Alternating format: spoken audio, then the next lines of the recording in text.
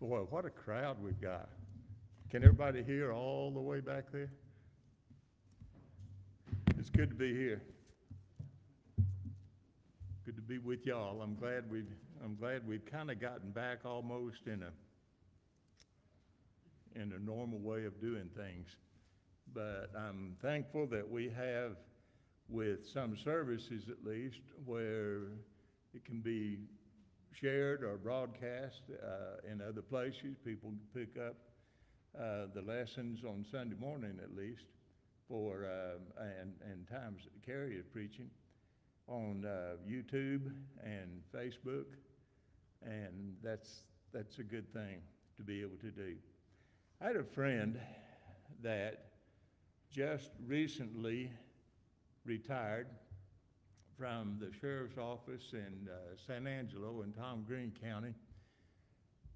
And he had announced this, and people were sending notices, congratulations, Terry, glad that you're able to do this, and you'll have time for fishing and golfing, and had all of these things that people were suggesting that maybe he'd be able to do.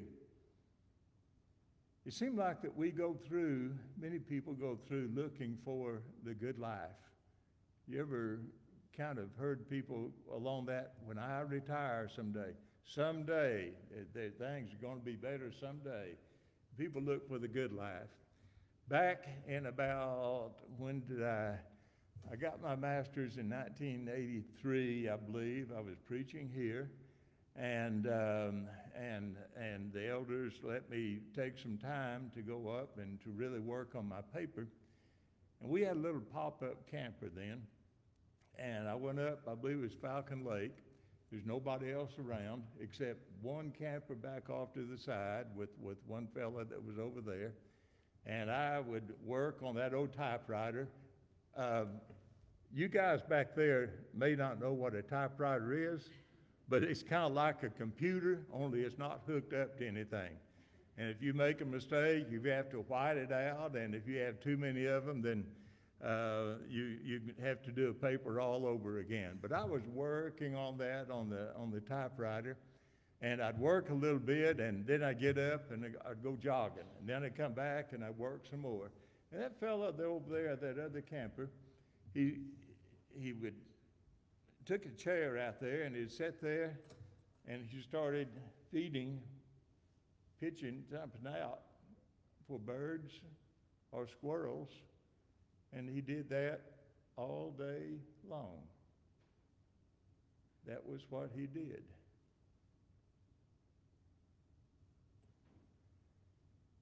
You've heard of Clint Eastwood? Have you heard of Toby Keith? Clint Eastwood and Toby Keith were playing golf at some type of tournament.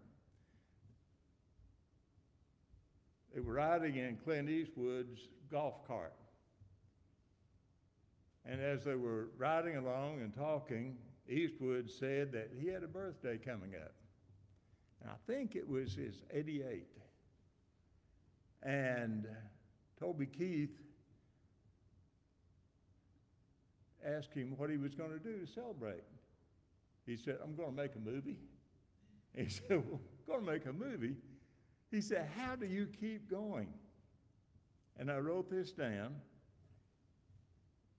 He said, I just get up every day and don't let the old man in. And Toby Keith, after that left, it was in his mind, and he wrote a song, and that's what it's called, Don't Let the Old Man In.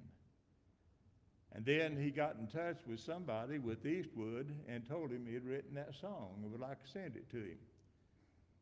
So they got the song, and Clint Eastwood put it in the movie that he was making. And that's the theme for the movie, The Mule. I didn't think I wanted to see that. I kind of think I do now. I thought it was just, it's about an older person that is transporting drugs. He gets caught up into this. I thought, And I don't want anything that glorifies the drug culture. But then somebody told me, no, that's really not what it's about. I'd like to see that movie sometime. Now then, the point is, here's this one fella that maybe he felt he had the good life because now he could sit over here and feed squirrels or birds. And Clint Eastwood is still trucking along and making movies, and I suspect that he feels he's got the good life. In counseling, I'd heard someplace a long time ago, and I've used this in working with people, there are three things that everybody needs: someone to love, something to do, and something to hope for. Now that's just counseling. But folks, we've got that. And we've got that fellow that feeds the squirrels, and we've got Clint Eastwood, and anybody else that's looking for the good life. If they're not Christians, we've got them beat.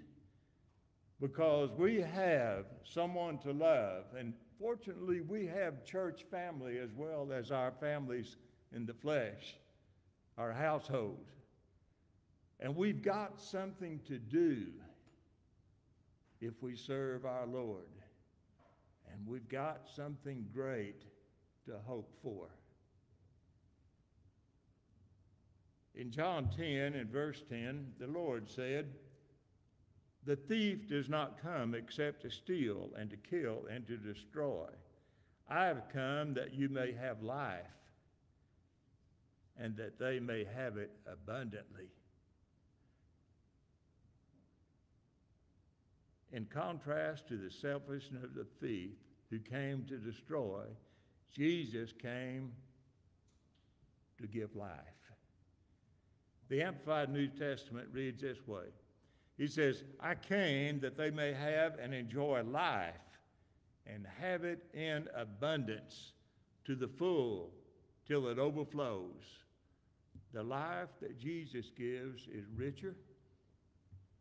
Although it's more full, it's greater than anybody, anything can provide.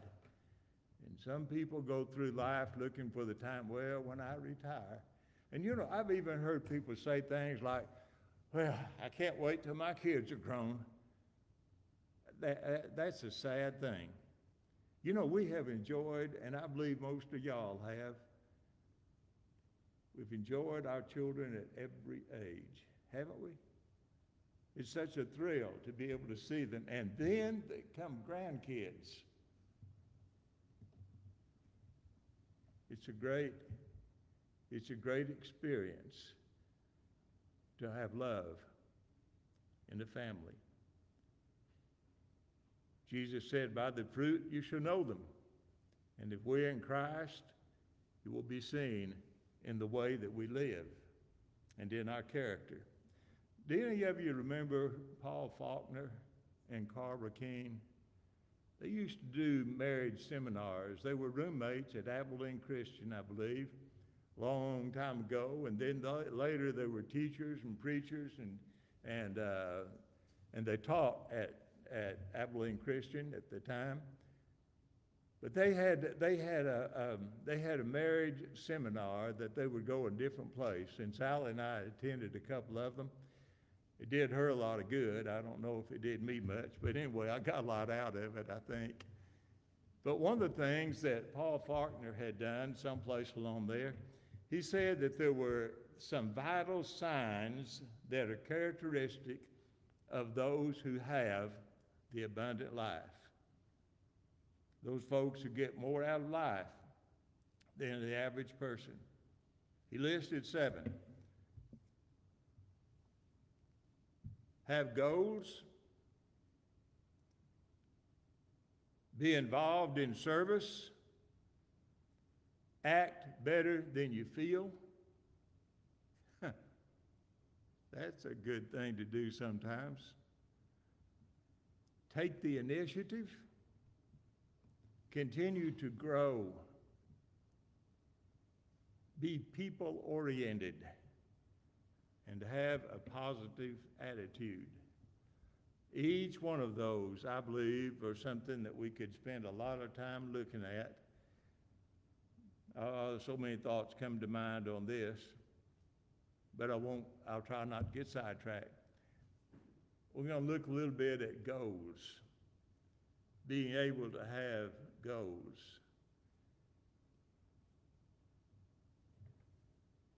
Our Father and His Son and the Holy Spirit, Andy, had goals. Or I should say, they have. They are goal-oriented. In John, the first chapter, 1 through 4, we're familiar with this. In the beginning was the Word, and the Word was with God, and the Word was God. He was in the beginning with God. All things were made through Him, and without Him nothing was made that was made. And even before the creation, there were spiritual blessings that were planned for us, for God's children. In Ephesians 1, verses 3 through 12, a little lengthy, but I want to read this. If you want to look at it with Scripture, the Bible, that's good. It said, "Blessed be the God and Father of our Lord Jesus Christ, who has blessed us with every spiritual blessing in the heavenly places in Christ, just as He chose us in Him before the foundation of the world, that we should be holy and without blame before Him in love, having predestined us to adoption as sons by Jesus Christ in Himself, according to the good pleasure of His will, to the praise of the glory of His grace, by which He made us as accepted in the Beloved. In Him we have redemption through His blood, the forgiveness of sins, according to the riches of His grace, which He made to abound toward us in all wisdom and prudence, having made known to us the mystery of His will, according to His good pleasure, which He purposed in Himself, that in the dispensation of the fullness of times He might gather together in one all things in Christ, both which are in the earth and in heaven, in Him. In Him also we have obtained an inheritance, being predestined according to the purpose of Him who works all things according to the counsel of His will, that we who first trusted in Christ should be unto the praise of His glory. There was purpose. There was a plan. And when we read back in Genesis in the first chapter, we see the plan. Let us make man in our image. And we see the creation. God planned for our salvation even before the foundation of the world. While He was on this earth, Jesus had purpose. When He was in the flesh, He knew early in His life. He was just 12 years old, Luke says. You remember the story when he stayed and his family was moving on and they lost Him and they went back looking for Him. And when they found Him, what did He say? Don't you know I must be about my Father's business? And when He died on that cross, He said, it is finished. His earthly life was finished. But thank God and thank Jesus Christ, for us it was not finished, because He arose. He came back. And because of that, we will arise when this life is over.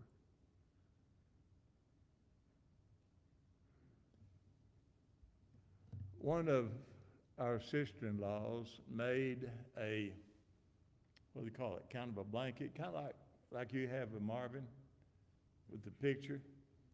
They took a picture of, there was a picture of my mother, her older brother, her younger brother, and mother's mother, my granny, when they were just little kids. And to see that little girl, of course, back then they didn't smile a whole lot in pictures for some reason. And that little old pretty girl with a kind of a solemn face. I was in my little office there today, or my getaway, or my dog house, whatever you want to call it, where I can get out if Sally gets tired of me. She doesn't do that. She never tired of me, Baldo. But I had that on one of my chairs, and I had a little bookmarker that we'd gotten from Mother's funeral, and I put it over there. And I look at it, and I said, little girl, who would have ever thought that your life would have had so many things happen in almost 100 years? Because Mother was 99 years, 4 months, and 5 days when she left us. We don't know what's ahead of us. But because we're Christians, we will arise again. And some people say, well, I'm looking for heaven, for the abundant life. No. When we became Christians, when we believed and repented and admitted that Jesus Christ, that we believe is the Son of God, and we were buried in that watery grave of baptism, that started our abundant life. I love it. And there'll be ups and downs, and there'll be trials and tribulations, but we go on through this life and we stay faithful. And then when we depart from this old life, when the part of us that lives forever departs from this physical that is only intended to carry us through this earthly life, when we depart,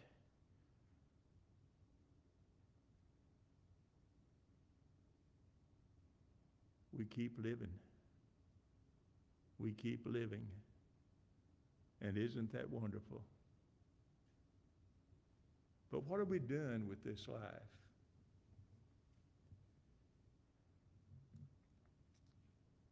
I appreciate so much the lessons, the series that Carrie has had dealing with shepherding. And I like that word really better than eldering, really. The series dealing with shepherds. As an aside, we've had pigs, goats, cows. When I was a kid, we had horses. And we've had sheep. Did you know that sheep are the dumbest of all? But the Lord says that we are sheep that need a shepherd. And he cares enough about us that he gave us the good shepherd. And he set up a way that with collectively in the house of God as Christians would be together in the local church. He set it up so that there would be designated shepherds, presbyters, overseers, elders, pastors. They're all the same. The terms applies to all the same. I appreciate so much the lessons, the series that Carrie has had. And he sent his dissertation to me, and I'd read through, be reading that. Couldn't read it all at one time, but I'd read through. And Kelly, did you know some of the places that he's looked at? Some of the things that they've been doing with the congregations that he's surveyed? They identified their purpose. they had goals. I can look back at the minutes of the meetings that we've had since the time we came here and back before. We came here in October 1980. And there were some good ideas. There were some good things that were brought up. There were some good plans, but a lot of them we didn't follow through with. Someday we will have shepherds again.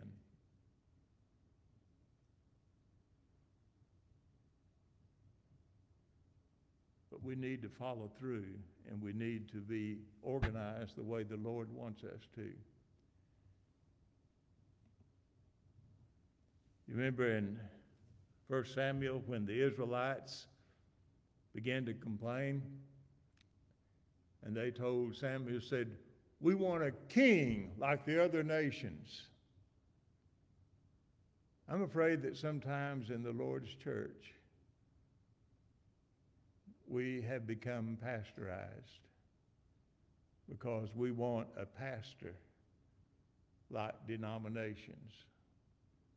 And we are not a denomination if we belong to Christ.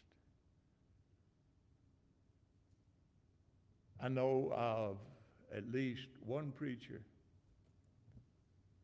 and I think maybe another one, that said it in so many words, that said that he left here because he said, "I couldn't get anybody to do anything."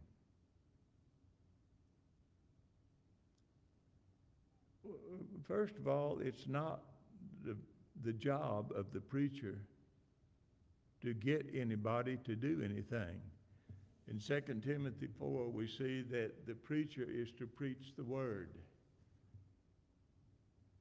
to preach, to teach, to reprove, rebuke, exhort with all longsuffering and doctrine.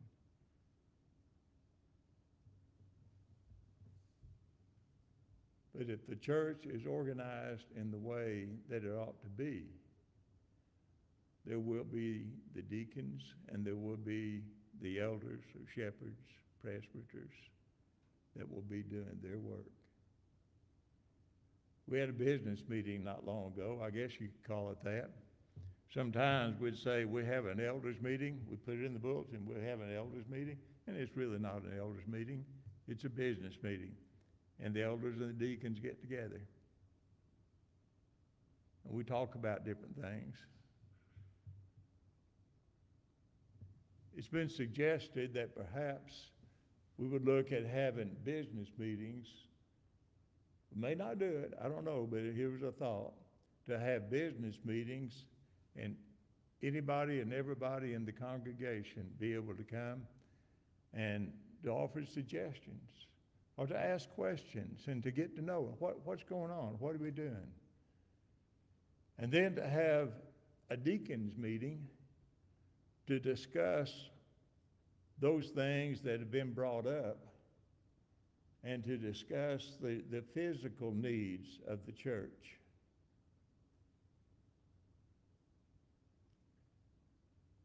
I told Kerry that when I'd read through his dissertation and also from the lessons, I said, boy, that stimulated some thinking. He is so sneaky.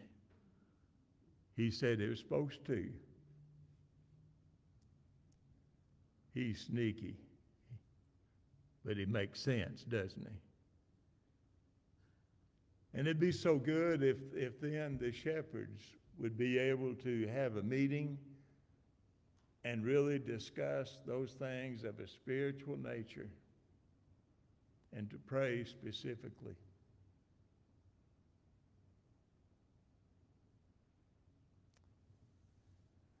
Wouldn't it be wonderful to do things just as God wants them done? But we got to have plans. We got to have a direction. BC, do y'all have a mission statement?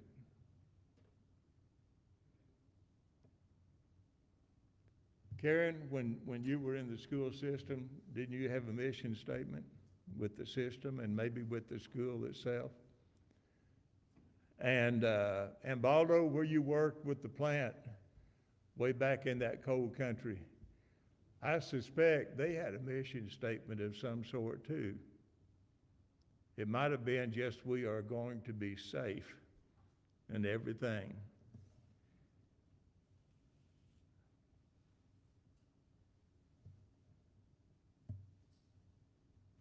We have a mission statement.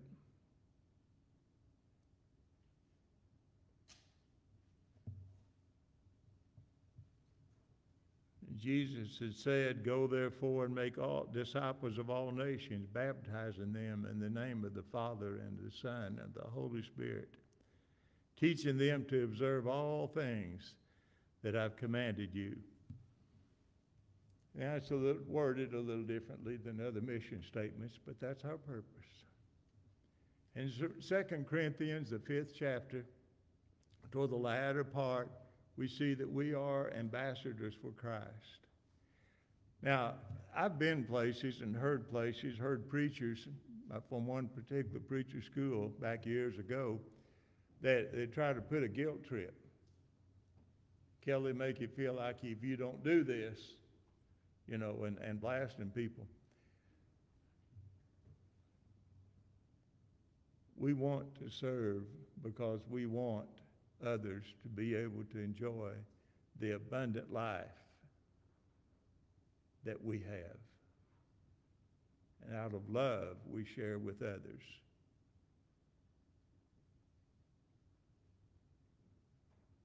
But what about your individual goals? Collectively, we can have some goals, and I believe that we will start developing some goals for the church collectively. But individually, what are some personal goals, perhaps, that you have in Christ? I have suggested sometime to some people that have a good idea about something, look, go ahead and do it. But don't expect everybody else to jump on your bandwagon, because not everybody will go exactly the same way. Benjamin Franklin started, my understanding, a reading was someplace, he started lighting the streets of Philadelphia. And he didn't ask anybody to do it.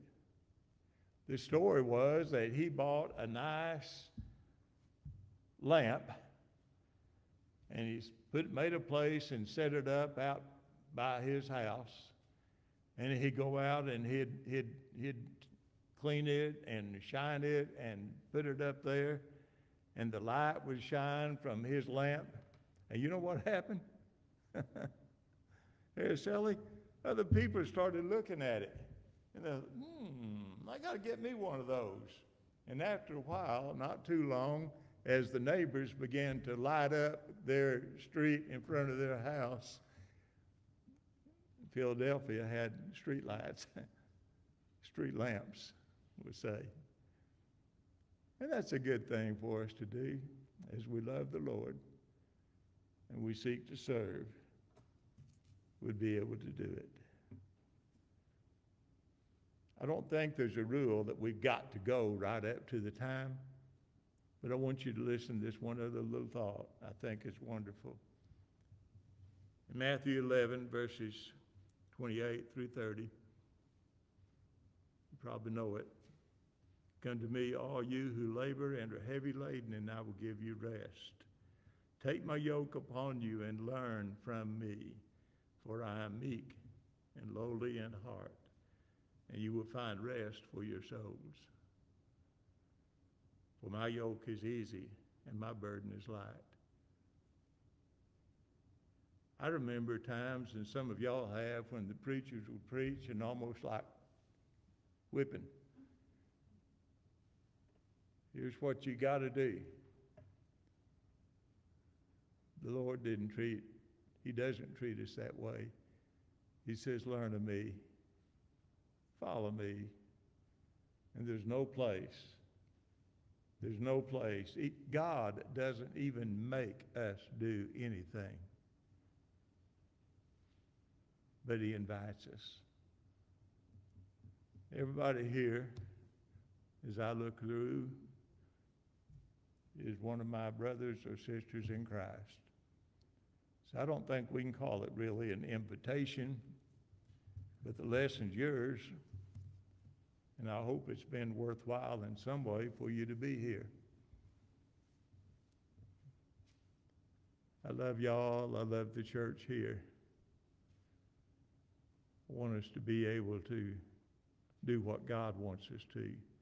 Because when we look through the valley, we see a number of congregations that no longer even meet. I'm thankful that we have the church here. I'm thankful that we have Carrie. I'm thankful that we have Hugo, two faithful men who will proclaim the gospel. And I look out and I see every other male in here that has taken a role publicly in teaching, preaching, singing. And I see faithful women of this congregation that are quick to respond to the needs of others with cards, with food, with calls. We are blessed. I am blessed to be a part of your family, of God's family. Would you bow with me for just a moment? Our Heavenly Father, thank you so much for the blessings you've given to us. Thank you, O God, for the church here. Thank you, Lord, that we've not had really serious losses that I know of. We've had illnesses, but we've not lost anybody to this COVID. We have all lost loved ones. The Trevino's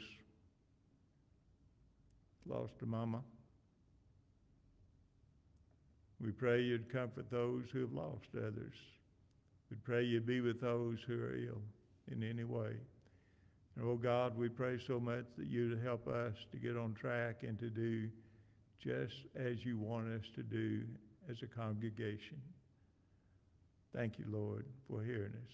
In Jesus' name, amen.